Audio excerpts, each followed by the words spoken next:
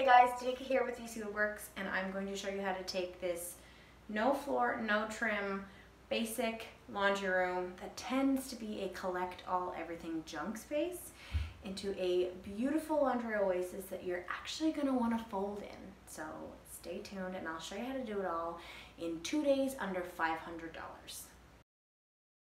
There's not really much I could say about the laundry room other than it worked. It was really ugly, so I made sure that I just took everything out, gave it a good clean so I had fresh slate. Didn't have to do much demo because there wasn't any. So I've got my friend Mara here with me today, and for the laundry room we're going to be tiling the pony wall in a 3x16 white subway tile to keep it nice and fresh. If you haven't watched my full video on how to tile a floor, it's basically the same thing. I'll link it below. You need your measuring tape, a level, your grout, your adhesive, and your tiles, and your tile cutter. It's actually so easy to tile. So you get your adhesive on the wall and make sure that your line is level or you have something to level your tile with so that it all goes on straight. Push it onto the wall, get your spacers in there, and then 24 hours later you're able to grout. Now if you're wondering about cutting your tile, I just have a simple score and snap, and it worked completely fine for this entire wall. There was no curves, so that's all you need if you don't want to tackle a wet saw and you just have a simple tile job. If I could describe grouting in one sentence, it would be put the grout in the void. That's literally all you have to do. Doesn't matter how messy it gets, take your cloth or your sponge or whatever you have and wipe it off, and that's it. 10 points to anybody who can guess what color I chose.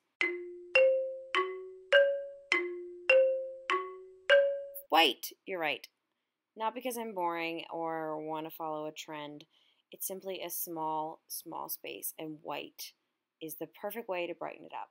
If I had a large laundry room, I probably would have done like a hunter green or a black wall or something really cool that popped, but white it is.